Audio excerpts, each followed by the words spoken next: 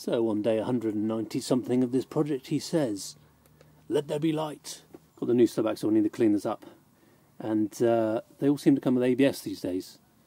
The cutout with the ABS, the original stub axle doesn't have this. So it wants you to put it like that, but this is then a hole because I'm not actually using a sensor. It's going to be a hole right the way through to this area. Even though it'd be covered up by the disc, this mud shield, I think I'll just offset it slightly so there's not actually a full way through on there. Right, need to get this cleaned up.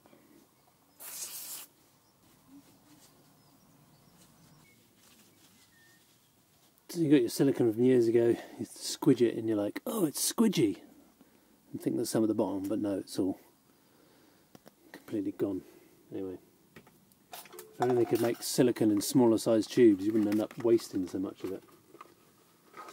So I've got some Hylosil.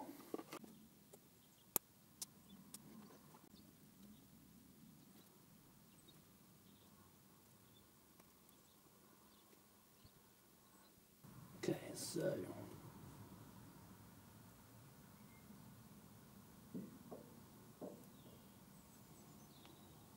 like that.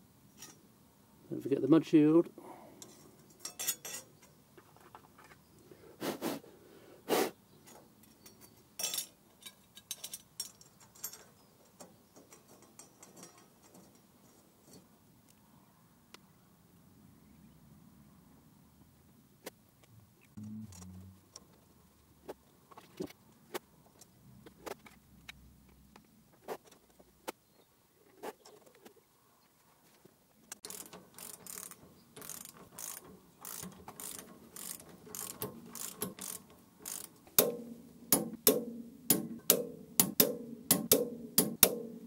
This is the range of spacers I've got. So the right hand hub's on the vehicle, and that actually needed a 15.2, which is what came out of that vehicle.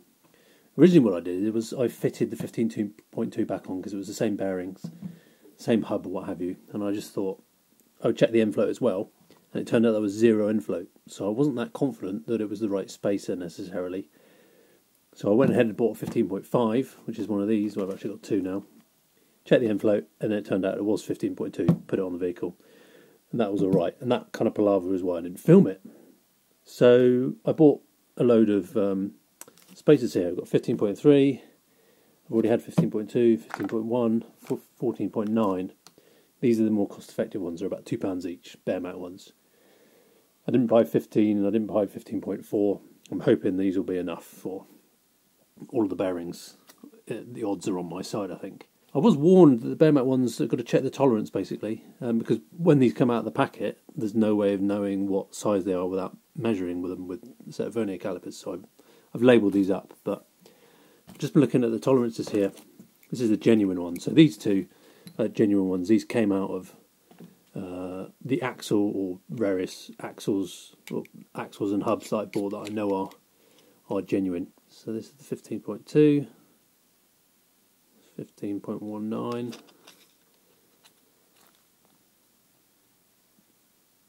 15.21,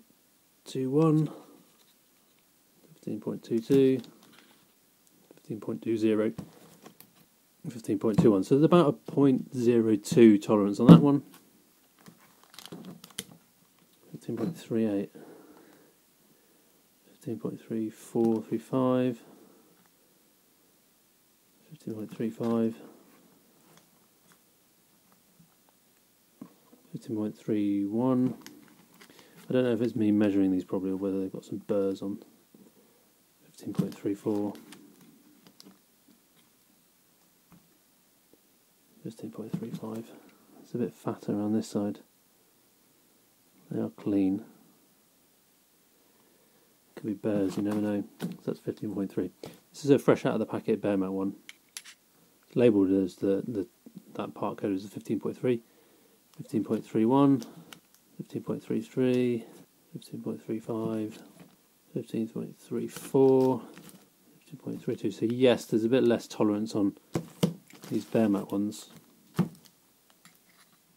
15.33, 34, 34, 33. It's a bit tricky to measure these knowing whether the calipers are slightly dodgy or you're measuring in exactly the right place. These do tend to look a bit more bashed up along the edges, and they've got more burrs. That one's actually quite nice and smooth. This one's very burry, and they come from the same order. So I think they're kind of within the range of tolerance. We'll have to see. Maybe if they're at the upper end of the measurement, and you put in this spacer, that might bump the space a bit wider than you were expecting by 0.01, 0.02, something like that. So maybe it's only an issue.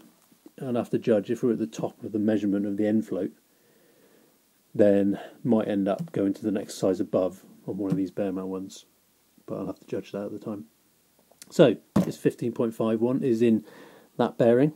Let's go and fit it on the vehicle, check the end float, and figure out what the actual spacer should be. Because these bearings have always been in this hub, but this hub has never had a spacer in it.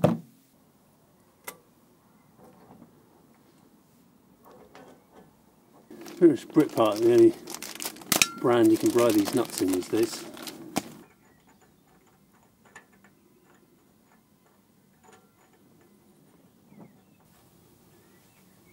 I was wondering for a moment there, Bearmach nut onto a Bearmach stub axle.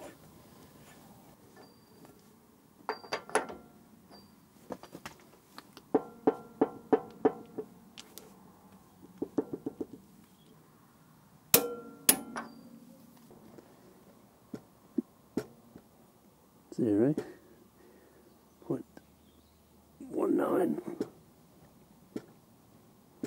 That's about 0.2 of movement. Now we're going to do disc run out. It's about 0.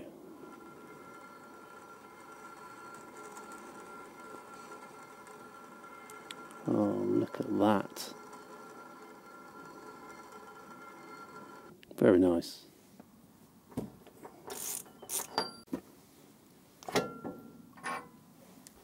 So that's going to be the 15.2mm spacer for a 0.2mm. Funny that was what it was on the other side. I reckon fill up here, but also fill up this bit where the third outer dust seal is. That I talked about in the other video.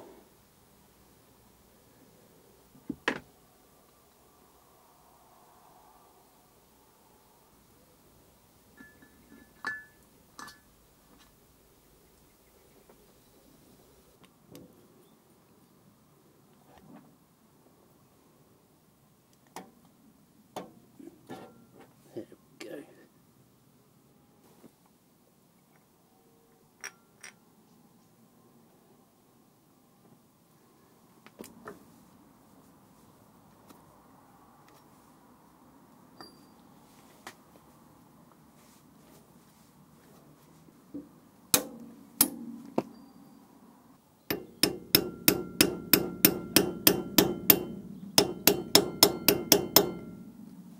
I've got a bit of a problem. I took this out. Oh god. I took this out when the stub axle was off, and that's right in the way. So I'm going to have to lift that up.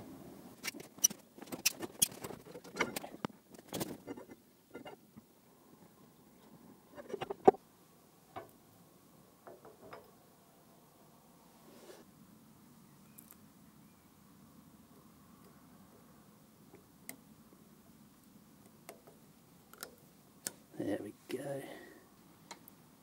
And the gasket's in the right place.